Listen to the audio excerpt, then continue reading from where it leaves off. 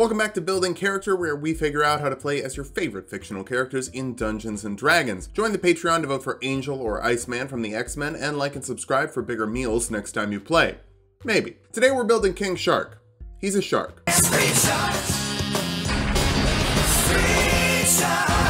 Let's start off with our goals for this build. First, we need to munch. Squad. With a big old mouth that we use to the noms. Next, we need swimming lessons, or I guess we don't. Sharks are born knowing how to swim. Finally, I just want to be big, and I'm guessing you do too, because you're watching a video about King Shark. For stats, we'll be using the standard point buy from the player's handbook. You're a wild animal, but your stats are pretty straightforward. Set your strength and constitution at 15. If you can't be in charge, you might as well be large. Though sharks don't have to be large, a dwarf lantern shark can fit in your hand. Shark fact. Put your dexterity at 13. Despite your massive size, you're also massively quick. Wisdom can hang out at 12. You'll actually have more wisdom skills than strength skills, but that's just sort of because there's only one strength skill. Dump your intelligence and charisma at 8. You're so stupid and bad at talking. Nobody knows if your origin story is accurate. You can tell your people your dad was a shark god, but they don't believe you. And you're just a giant shark man standing right in front of them. Since your origin story is walked into a tavern already a shark, what more do you need to know? I'm just gonna make you a Simic hybrid so we can swim right away. You get +2 constitution and +1 strength. The +1 can go anywhere, but strength is gonna be the best bet. A great white shark's bite is roughly 4 times that of a lion in terms of PSI. That's another shark fact. This video is going to be a little short. Hopefully you don't mind that I'm padding it out with shark facts. You get 60 feet of dark vision to see in the ocean depths, and an animal enhancement. Underwater adaptation is obviously the pick for you, giving you a swimming speed and the ability to breathe underwater. Sharks can do that. That's a really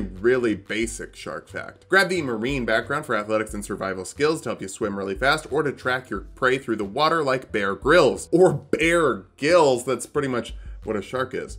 Bear with gills. We'll kick things off as a barbarian, letting us grab 2 skills from the barbarian list, like animal handling and perception. You get along pretty well with your finny fellows, unless you smell some blood. And then you get to go into a feeding frenzy that I'm going to call a rage. That gives you advantage on strength checks and saves, extra damage with strength-based attacks, and resistance to bludgeoning, piercing, and slashing damage. Currently, you don't have a bite attack, but when you do, that extra damage is going to be coming from serrated teeth. You also get unarmored defense, being your AC 10 plus your constitution and dexterity modifier when you're not wearing armor. A whale shark's skin is roughly 4 inches thick to insulate them against the cold ocean. Now you know that's a shark fact. Second level barbarians get reckless attack, letting you make your attacks with advantage as long as you don't mind giving your enemy advantage on attacks against you. Don't think of it as a tactical thing. You're not a tactical guy. It makes you hit more. You like hitting. Hit more. You also get danger sense, giving you advantage on dexterity saves against traps and spells you can see. Normally I talk about fireballs here, but I think in the ocean, nets are a bigger threat. God, I would hate to be the tuna fisherman that caught King Shark. It would actually be better than a regular shark, since you could apologize, and there's a small chance he'd accept that apology. Very small.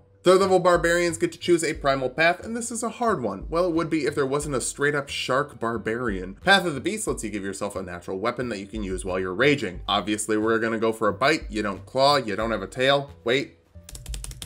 Yeah, you don't have a tail. Bite people. This lets you deal 1d8 piercing damage, and you can heal your proficiency bonus in HP once per round if you have less than half your health total. You also get a lot of health, which means this is going to activate late, but it's also better because you have a lot of health and you'll be able to do it longer, if that makes sense. You can also grab another skill from the barbarian list, like intimidation. Spielberg made sure that everyone would be afraid of you, even if deer kill 10 times as many people as you do per year. Y'all freaking out about Jaws should be worried about antlers.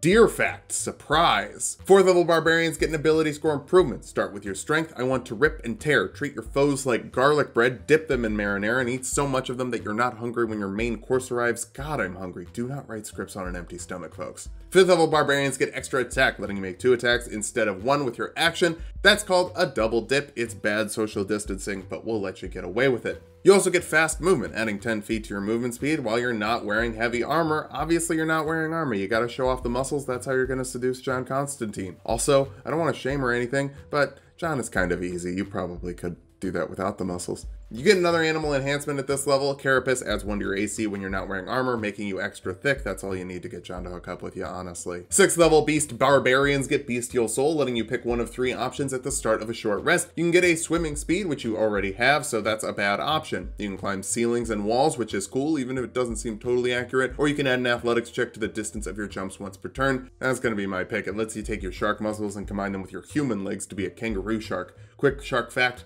there is no such thing as a kangaroo shark. Your natural weapons are also magical in terms of overcoming resistances, so you could eat a ghost, like Pac-Man. 7th level barbarians get feral instinct, giving you advantage on initiative rolls probably because you were already swimming forward. Sharks can't close their eyes, some sharks don't even sleep, so yeah, you're ready to go. Shark fact. You also get instinctive pounce, letting you move half your movement with the same bonus action you used to enter your rage. Again, you're already moving, constantly, never stopping, only eating. I'm weirdly also describing Pac-Man again. Is Pac-Man a shark? 8th level barbarians get another ability score improvement. Cap off that strength so you can rip someone's entire dang head off with a single bite. At least you could if you critically hit. Especially at Barbarian level 9, since you get brutal critical, adding an extra damage die to your critical hits, 3d8 plus 8 piercing damage in a single hit, followed up by another bite, and you can effectively double your crit chance with reckless attack. Ask Amanda if you care about the number crunching on that, but I'm pretty sure we lost you as soon as we said crunch.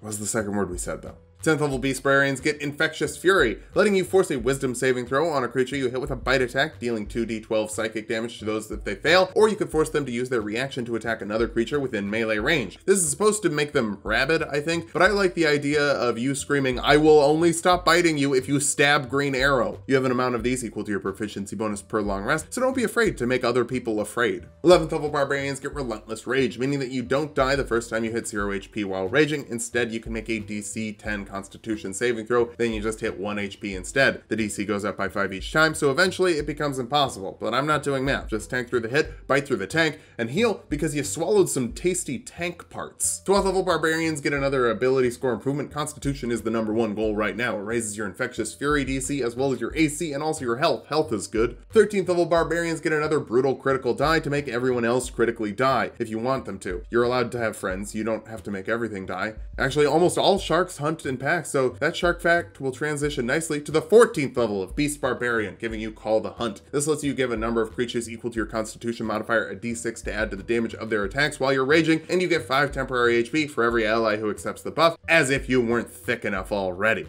15th level barbarians get persistent rage, meaning that you don't have to leave your rage unless you want to. Why would you want to? I don't know. Maybe being a crazy screaming shark man would be rough at a formal dinner party. Let's be real though, you're not getting invited to formal dinner parties. 16th level barbarians get another ability score improvement so you can round up your dexterity and round off your Constitution modifier. That's plus 2 AC in 1 level. I don't even know how many C's that is on the thickness right now. 17th level barbarians get a third brutal critical die, and hey, that's more damage. Every layer of brutal critical is an extra layer of teeth. Sharks can have over 1,000 teeth. That's a lot of critical hits and a lot of shark facts. 18th level barbarians get indomitable might, meaning that you can't have a strength check lower than your strength score, currently 20, and obviously it can't get higher than that. Unless, sorry, we actually have to go to 19th level of Barbarian before we can segue that joke. You get an ability score improvement or feat. Let's grab the Piercer feat, adding 1 to your dexterity score. You can reroll 1 damage die on a piercing attack per turn, and when you land a critical hit with a piercing attack, you can add another damage die. That's 6d8 in 1 bite, like that video of that guy who ate a Big Mac in 1 bite. Fun fact, I didn't know if that was a real thing, then I googled it. There's thousands of people on YouTube who have done that. It's terrifying. Our capstone is the 20th level of Barbarian, making you a primal champion, meaning that you can rage an unlimited amount of times and add 4 to your strength and constitution scores, letting you break the 20-point limit as well for 24 strength and 24 constitution. According to all known laws of hydrodynamics, there's no reason a king shark should be able to have 24 strength. King shark, of course, does it anyway because king shark can't do math. Now that we've hit level 20, let's figure out how viable this build is. First, you're big, and you take big bites. Without a crit, you can deal 2d8 plus 11 damage per round, but with every crit, you'll add 4d8,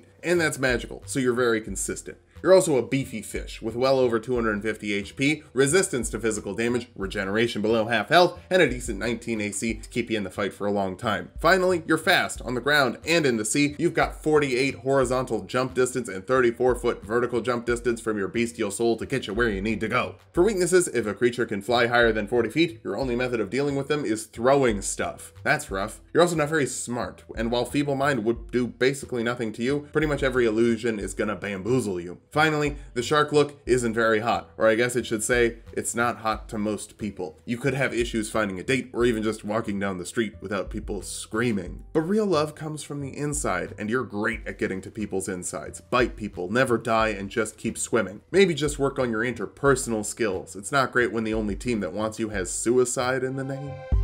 Thanks for watching. If you liked the video, subscribe for more. We make 2 videos every week. Join the Patreon to vote for Angel or Iceman from the X-Men, and sub to Tulok and Mango for more Tulok fun.